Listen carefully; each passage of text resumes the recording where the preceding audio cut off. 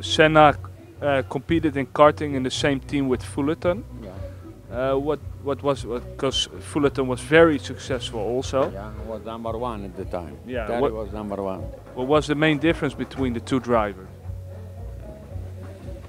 Senna was more like Pelé, very show. Terry was more quiet. Terry was more quiet. He arrived at the result.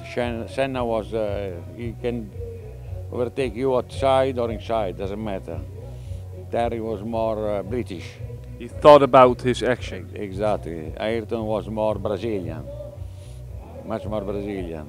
Passionate. You cannot stop them. And the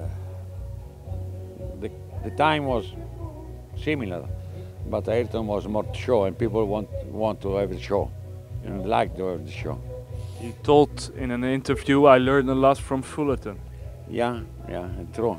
You have the maximum respect about Terry because between him and Terry the fight was hard because they have the same kind of power, the same kind of more or less the frame, and Terry was number one at the time.